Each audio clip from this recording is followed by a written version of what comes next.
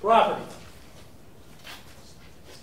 There are two types of property in law, and it's the same in business law.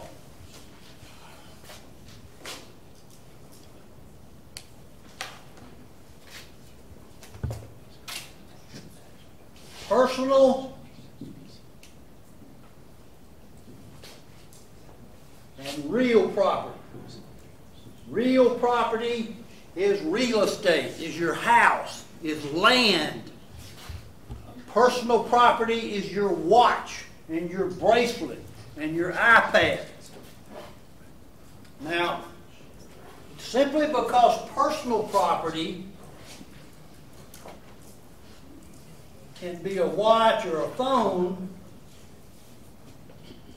it applies to business, because if you've got 100 acres and you've got 3 warehouses on it, and each warehouse has 100 machines that are as big as this room, okay? Manufacturing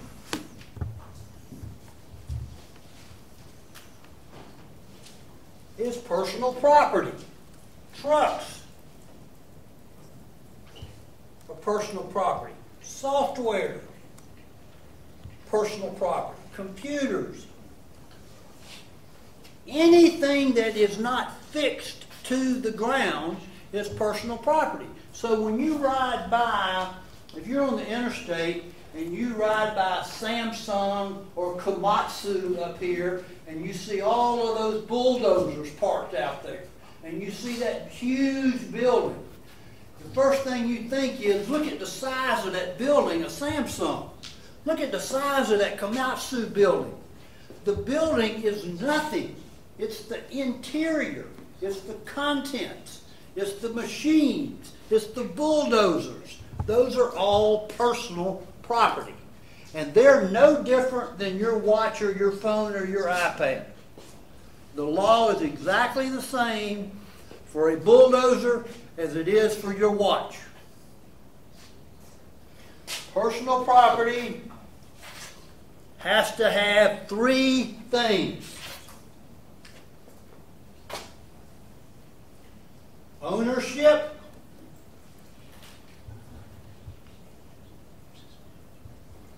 possession,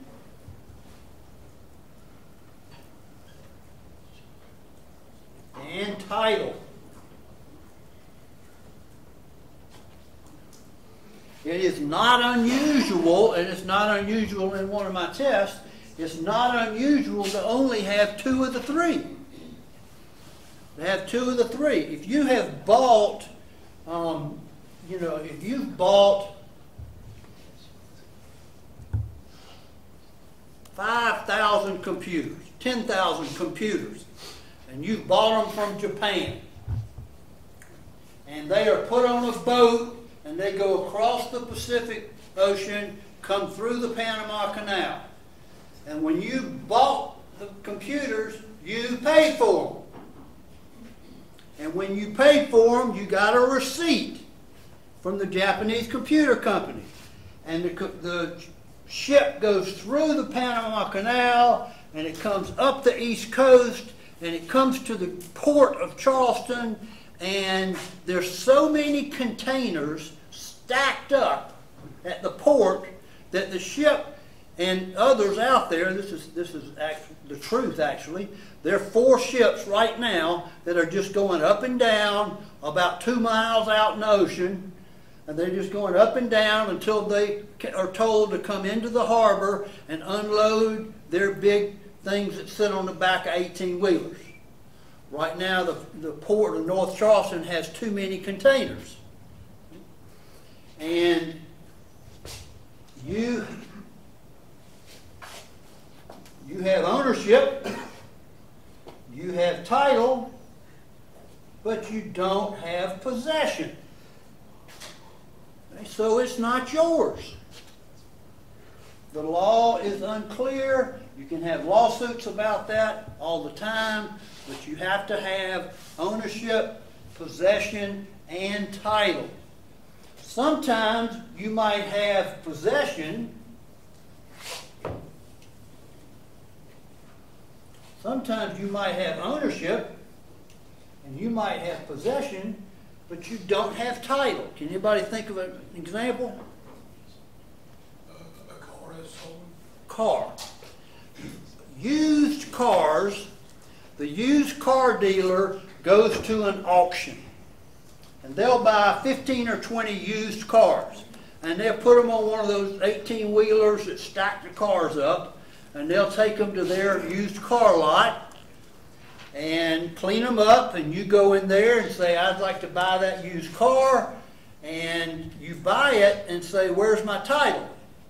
And the used car lot owner says, oh, well, the auction house is going to mail me the title. You think that's going to happen? No, it's because the cars are stolen. All right, so you go to the auction, they sell the cars without titles. And so no telling where the car came from. So you can still buy the car, but then you have to go to the DMV and get a lost title form and fill out a lost title form, and it's just, you got to jump through hoops, and it's a pain in the butt. But you would have ownership, possession, but you would have to go apply to get your title.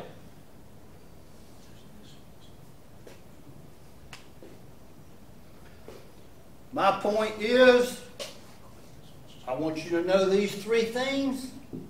And I want you to know that personal property includes everything that's not land. Right? Everything that's not land is personal property.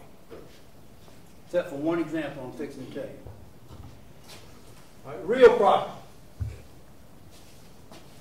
Land and fixtures. A fixture is attached to the land and becomes part of the land. The easiest example is a farm with a barn. Okay? If you buy a farm and there is a barn on it, that barn is part of the land, just as if it was a piece of corn. The fixture is connected to the land. So if you buy land in a subdivision and there's a house on it, you're obviously buying the house and the land.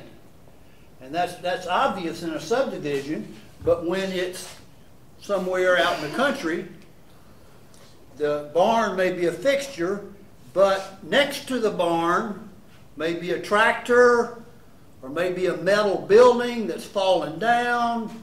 Those are not fixtures because they can be removed. Now, in South Carolina, well, we got a bunch of international. Who's from South Carolina? Not even half, okay? In South Carolina, we got a problem with bad schools, all right? We want our schools to be better.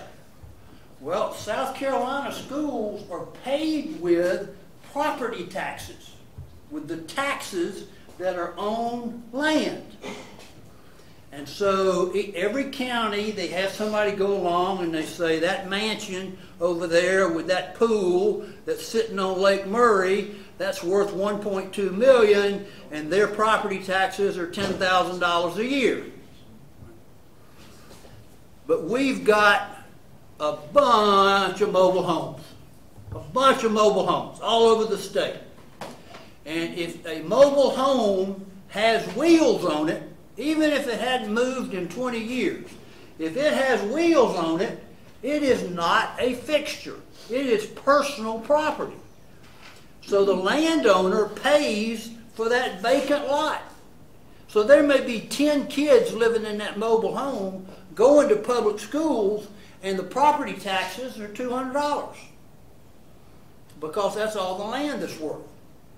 As soon as you take the wheels off the mobile home and put it on cement blocks, you have made it a fixture, and the property taxes go from $200 a year up to $2,000 a year. And that's a real issue in South Carolina, is the taxation of mobile homes. All right, land and fixture. How do you get it? A grantor sells to a grantee. The sale is made by a deed. A deed is nothing more than a piece of paper that says Leon sells to Maggie. Except that that deed, on the first page, in every deed, has what's called a property description.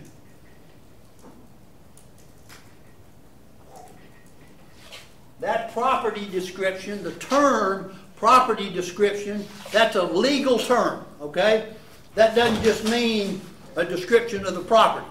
The property description says you go 500 yards to GPS 3.2, and then you go east 100 yards to GPS 4.8, and then you go south and you describe the property.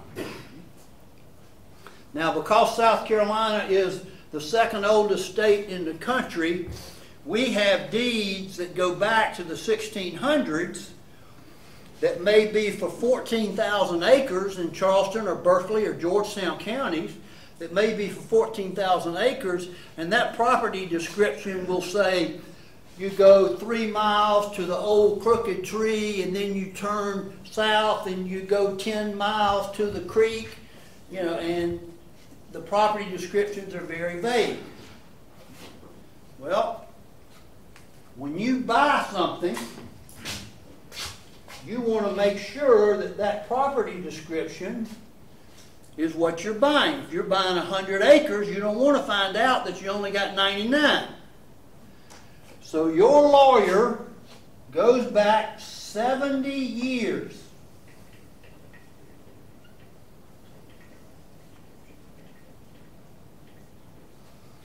You go to the courthouse. Some counties you might can do it online, but you go to the courthouse and you look through the deeds and you find, you know, let's say that address is number 1 Sycamore Street. You go through those deeds for 70 years until you find where number 1 Sycamore Street was made. It was split off from 2 lots. And so then you go to the next buyer and you find out 10 years later it was bought by Mr. Smith. And then you go to the next buyer, and 5 years later it was bought by Mr. Jones. And you go 70 years, and every time it was bought and sold, you check the property description. And if you ever come across a property description that's different, you have to fix it before you can buy the land. You have to get a lawyer, and they have to fix the property. Maybe it's a typo. Okay? Maybe it's a typo. A famous typo in law school, we were all told about somebody that put an R in the word county and made it country. And somebody was buying a country instead of a county. All right? So you have to check every word, every letter to make sure it's the same, make sure you're getting the same property, and you do that for 70 years. All right? Now, grantor, grantee, deed. Where does the grantee get the money? May have it cash, but probably not. Where do they get it? They get it from a bank. And the bank gets from the grantee a mortgage. The mortgage says, if you don't repay me my money, if you don't repay the bank the money that you owe us, we get your property. That's what the mortgage says. We can come in and we will own your property if you don't make all the payments. Now, if a mortgage company might probably not, but they might end up with the property. What does the mortgage company want to know before it gives that money? What's one of the things it's going to want to know? Their credit score. Well, the credit score, but what else? Huh? How much the property is worth? Not how much the property is worth. What's the next? You're on the right line. What?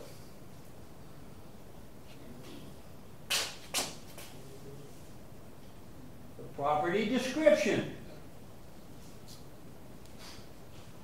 The property description is important to the person buying it because they want to make sure they're getting 100 acres and not 99 acres. But the property description is also important for the mortgage company in case they end up with the property. They don't want to have somebody stop paying the money and then they go ride by the property and find out that they've divided it in two and given two people, giving it to their brothers or their sisters or something. So the property description for the mortgage is just as important. All right, couple more things, and this is fun. A little more fun.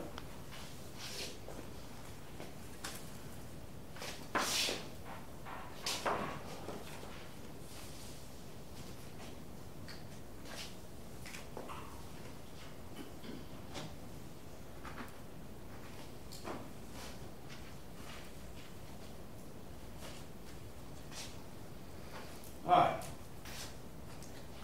Mr. Stokowski was told by his boss, go buy 100 acres. So Mr. Stokowski goes out and rides around Newberry County, using a drone and looking at tax maps, and he finds 100 acres. And he goes back to his boss and says, I have found us 100 acres, just what we're looking for. And his boss congratulates him, and they buy it, and they build a warehouse on it and fill it full of equipment. Now the warehouse is now what? A fixture. A fixture. Once they build the warehouse, now you've got 100 acres and a warehouse, so it's a fixture. All right? And Mr. Stokowski was in charge of making sure that 70 years was done. All right, so his boss said, did you get somebody to go 70 years? Did you do it? Did you get a lawyer to do it? Yeah, no problem, no problem. All right, so they put a fence. They're making computer chips. They don't want anybody to steal their technology.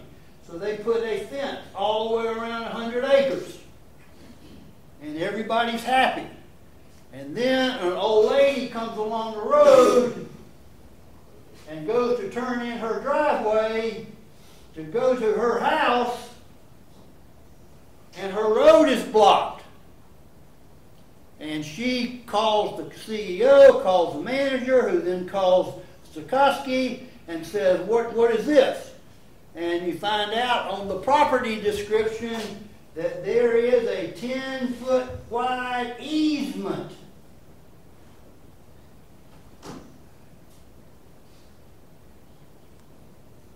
An easement gives somebody else the right to use your land. Somebody else the right to use your land. And it is in the property description. Now, if somebody searched the property and searched the property description and there was no easement, they could just tell the old lady, I'm sorry, you're out of luck. But if there is an easement in the property description and they bought the 100 acres and they didn't allow for that 10-foot wide dirt road, then they have to move the fence and she has to have access to her house. Easements are important. Easements are so important that they have to be in property descriptions. And so Stokowski is demoted to janitor, and one of his jobs is to walk walk the forest, and he walks the forest, and he finds, oh my goodness, an old man living in the back corner. And he asked the old man, what are you doing living on my company's property? And the old man says, I have lived here all my life. And I have lived here more than 25 years. And if he has lived there for more than 25 years, that is called adverse possession. Now, easements are pretty common, and usually easements settle themselves out pretty easily. Adverse possessions are lawsuits. Nobody's going to let somebody live back there and claim that they were there for 25 years. So you sue the old man, and you find his daughter that says, yeah, well, you know, I had cancer and he came and lived with me for a year, you know, or he went to Jamaica for a vacation for 2 years. You know, you find witnesses that break up the 25 years. Not he can go to the grocery store and back, but that he didn't live there for the full 25 years. And if he didn't live there for the full 25 years, then his adverse possession isn't any good. South Carolina is one of the few states that recognize adverse possession. So you do have to think about it, but it's not a huge issue. All right, finally, we got a road down here. And South Carolina comes along and tells Stokowski and Company, we're going to take the first 20 yards of your land, and we're going to offer you $50,000 for it. Can they take the land? Zach says yes, absolutely. The government in America can take your land, period. But because of the British soldiers, what about the British soldiers taking our land? I told you about the British soldiers. So because the British soldiers used to take our land, what does the Constitution say about the government taking your land? They have to, Have to compensate, and have to compensate how? Fairly. Anybody got another word? Just compensation.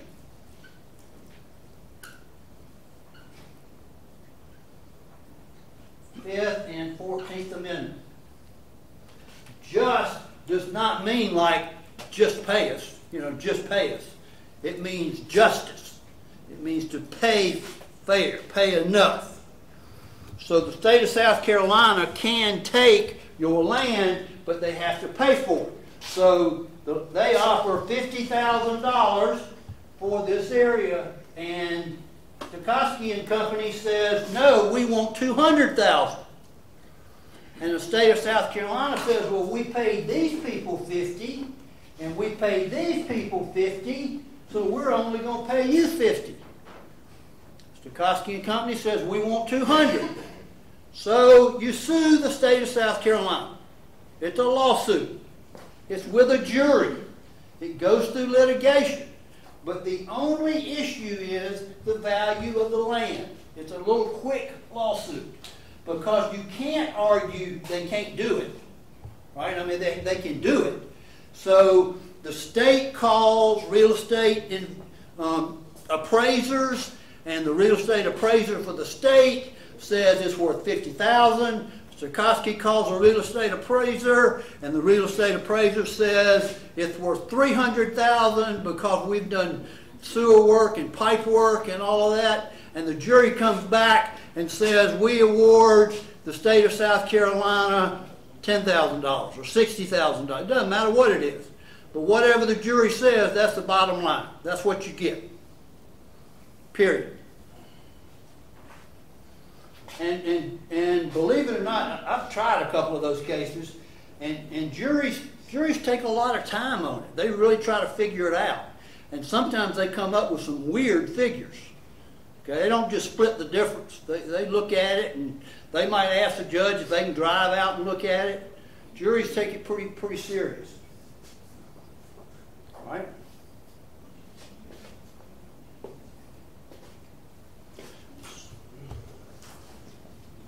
One, two, three, 4, 5, 6, 7, 8, 9, 10, 11, 12, 13, 14.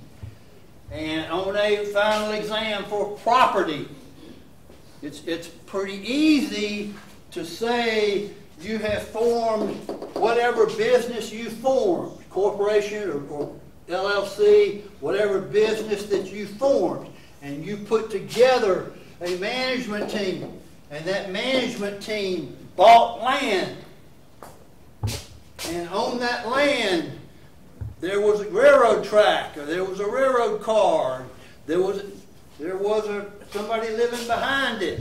Okay, so you would have formed a business, you would have had managers buying land, and you would have had to talk about grantor and grantee, you would have had to talk about deeds, you would have had to talk about property descriptions. But that's not hard. Okay, it's pretty straightforward.